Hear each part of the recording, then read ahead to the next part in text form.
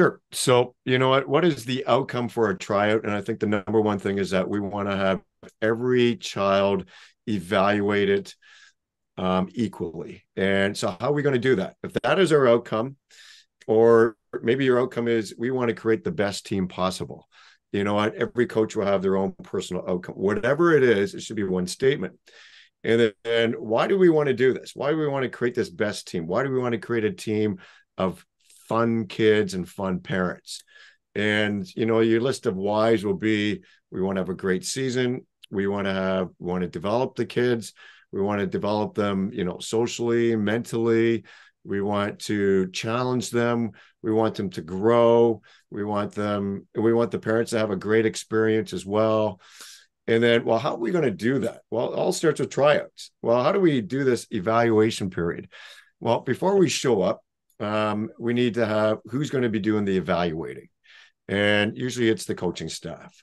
And you're going to have, call it 3 people. I'm just making a number up, but usually you want more than one so you can cross-reference your evaluation. And you want to come up with an evaluation that's going to work for both of you. So you're both using the same strategy.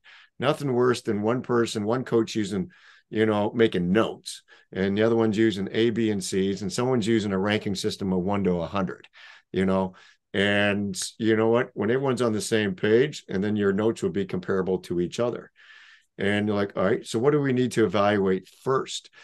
And if we're dealing with house league, every age and skill level is different, but we'll just call house league skating. Let's evaluate their skating. So are we going to hire someone to do the on skills, or are we going to have another coach, another parent to do it? And if they're going to do it, we're not going to pay anyone. We want to make sure that we're prepared, because we want to run this so the parents are evaluating us to what we're doing. If we're doing a crap job, why would I want to come to my team? I want to showcase a great team. So we need pucks, we need pylons, we need a whiteboard, and we want to keep the drills simple because we know the kids are going to be anxious. We know they're going to be kind of like nervous.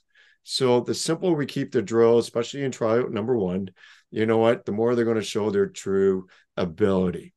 And, from there, how do we evaluate those kids on the ice? Well, if they all have different colored jerseys, we don't know who is. Putting a little sticker on their forehead, well, I need glasses just to see my notes. There ain't no way I'm going to see that sticker. You know what? I need something big and simple, right? A number on the front, a number on the back. And if you do want to have a scrimmage at the end, make sure you divide the kids equally between, I'll just call it black and white, gold and blue, whatever, so that you have equal number of kids on each bench.